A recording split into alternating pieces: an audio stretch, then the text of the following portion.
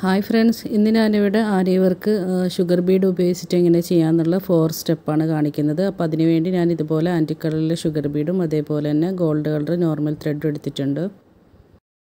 Work ചെയ്യാൻ വേണ്ടി ഇതുപോലെ ഒരു ലൈൻ ഞാൻ വരച്ചിട്ടുണ്ട്. അപ്പോൾ സ്റ്റാർട്ടിങ്ങിൽ നമ്മൾ എപ്പോഴും കെട്ടിട്ട് കൊടുക്കുന്നത് നല്ലതാണ്.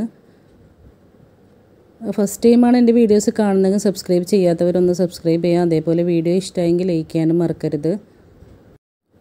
ബീഡ്സ് ഇതുപോലെ നമുക്ക് ഒന്നിച്ചെടുക്കാൻ പറ്റുന്ന നീഡിലാണ് ഞാൻ എടുത്തിട്ടുള്ളത്. അപ്പോൾ ഷുഗർ ബീഡ് നമുക്ക് 2 or 3 ഒന്നിച്ചിട്ട് കൊടുത്തിട്ട് തന്നെ ഓരോ സ്റ്റിച്ച് ഇട്ട് കൊടുത്താൽ മതി. സെപ്പറേറ്റ് ഓരോന്നിനായിട്ട് കൊടുക്കേണ്ടതില്ല.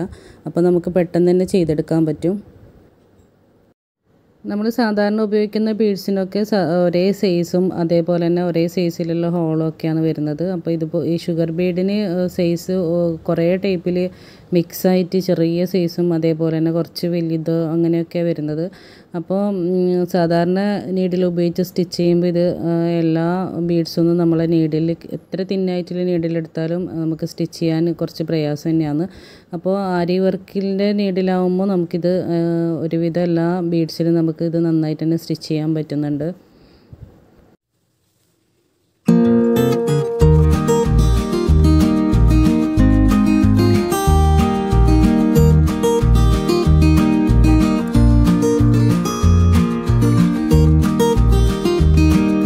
അപ്പോൾ ഇതുപോലെ ഫസ്റ്റ് സ്റ്റെപ്പ് ചെയ്തെടുത്തിട്ടുണ്ട്. നമുക്ക് സെക്കൻഡ് സ്റ്റെപ്പ് എന്ന് പറയുന്നത് ഇത് സെൻറ്ററിലായി കൊടുത്ത് അതിന് 2 ലൈൻ കൊടുത്തിട്ട് ലോഡ് സ്റ്റിച്ചാണ് ചെയ്യുന്നത്. അപ്പോൾ അത് ഇതേപോലെ സെൻറ്ററിൽ ബീഡ്സ് ഉപയോഗിച്ചിട്ട് ചെയ്യണമെന്നില്ല, പൈപ്പിംഗ് ത്രെഡ് ഉപയോഗിച്ചും ചെയ്യാം. അതുപോലെ ചെയ്യുന്നൊരു വീഡിയോ ഞാൻ മുന്നേ ഇട്ടിട്ടുണ്ടായിരുന്നു. ഈ ഒരു സ്റ്റിച്ച് നമ്മൾ സാധാരണ ബീഡ്സിനൊക്കെ സ്റ്റിച്ച് ചെയ്യുന്ന അതേ രീതിയിലുള്ള ചെയിൻ സ്റ്റിച്ച് തന്നെയാണ്.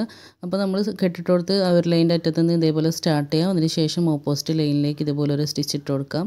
അവിടുന്ന് നമ്മൾ എത്രയാണോ നമുക്ക് തിക്കായിട്ട് വരുന്നത് 4 or 5 ബീഡ്സ് അതേപോലെ ഇട്ട് കൊടുക്കാം. അതിനുശേഷം തൊട്ടടുത്ത് ഒരു സ്റ്റിച്ച് കൊടുത്തതിന് ശേഷം ഓപ്പോസിറ്റിലേക്ക് തന്നെ അതേപോലെ തിരിച്ചു കൊണ്ടുപോയി അതേപോലെ നമ്മൾ ഫസ്റ്റിൽ ചെയ്ത പോലെ തന്നെ റിപ്പീറ്റ് ചെയ്യാണ് ചെയ്യുന്നത്.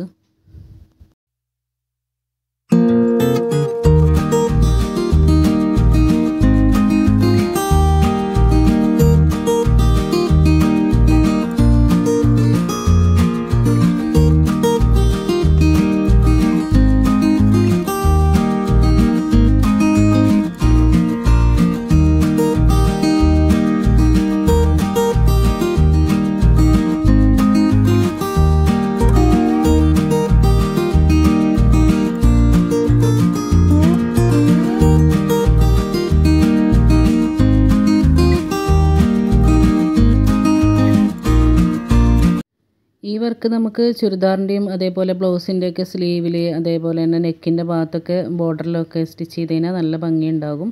ഇതിന് ഔട്ട്ലൈനായിട്ട് നമുക്ക് ചെറിയ ത്രെഡ് ഉപയോഗിച്ച് ചെയിൻ സ്റ്റിച്ചും കൊടുത്താൽ മതി. നെക്സ്റ്റ് നമുക്ക് ഈ ബീഡ്സ് ഉപയോഗിച്ചിട്ടുള്ളൊരു ലീഫിൻ്റെ സ്റ്റിച്ചിങ് കൂടി കാണാം. അപ്പോൾ അതിനുവേണ്ടി ഞാൻ ഇവിടെ ഒരു ലീഫ് വരച്ചെടുത്തിട്ടുണ്ട്. ഇനി നമുക്ക് ഈ വരച്ചതിൻ്റെ സെൻറ്റർ ഭാഗത്തുനിന്ന് ഇതുപോലെ സ്റ്റിച്ചിങ് സ്റ്റാർട്ട് ചെയ്യാം. അതിനുശേഷം അതിൻ്റെ ഓപ്പോസിറ്റ് ഇതുപോലെ ഒരു സ്റ്റിച്ച് കൊടുക്കാം. അവിടുന്ന് നമ്മൾ ലോഡ് സ്റ്റിച്ച് ചെയ്തതുപോലെ തന്നെ ബീഡ്സ് നമുക്ക് ഇട്ട് കൊടുക്കാം. അതിനുശേഷം തിരിച്ച് നമ്മൾ സ്റ്റിച്ചിങ് സ്റ്റാർട്ട് ചെയ്ത ഭാഗത്ത് ഒരു കെട്ടും കൂടി ഇട്ട് കൊടുക്കാം.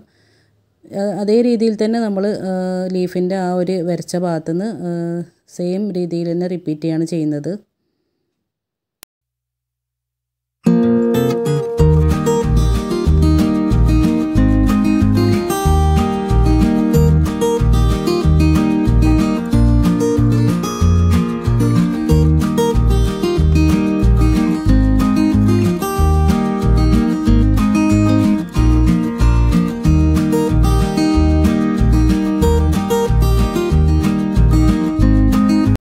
ലീഫിൻ്റെ സ്റ്റിച്ചിങ് ഞാനിവിടെ ചെയ്തെടുത്തിട്ടുണ്ട്. ഇതിനും വേണമെങ്കിൽ നമുക്ക് ഔട്ട്ലൈൻ കൊടുക്കാം. അപ്പോൾ സരി ത്രെഡിൽ കുറേ കളർ അവൈലബിൾ ആണ്. അപ്പോൾ ഏത് കളർ നമുക്ക് മാച്ചായിട്ട് കൊടുക്കാൻ പറ്റും.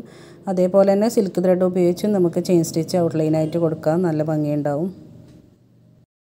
ഇനി നമുക്ക് ഈ ബീഡ്സ് ഉപയോഗിച്ച് സ്പ്രെഡ് ചെയ്ത പോലെ സെപ്പറേറ്റ് ഓരോന്ന് എങ്ങനെയാണ് കൊടുക്കുന്നതെന്ന് നോക്കാം. അതേപോലെ തന്നെ സെയിം രീതിയിൽ സ്റ്റാർട്ട് ചെയ്ത അതേ രീതിയിൽ തന്നെ എൻഡും കെട്ടിട്ട് കൊടുത്ത് സ്റ്റോപ്പ് ചെയ്യാണ് ചെയ്യുന്നത്. നമ്മൾ ത്രെഡ് ഇവിടുന്ന് കട്ട് ചെയ്തെടുക്കുന്നൊന്നുമില്ല. അതേ രീതിയിൽ തന്നെ നമ്മൾ എവിടെയാണോ നമ്മൾ ഇത് കൊടുക്കുന്നത് വെച്ചാൽ അതിനനുസരിച്ച് നമുക്ക് ത്രെഡ് കൊണ്ടുപോയാൽ മതി.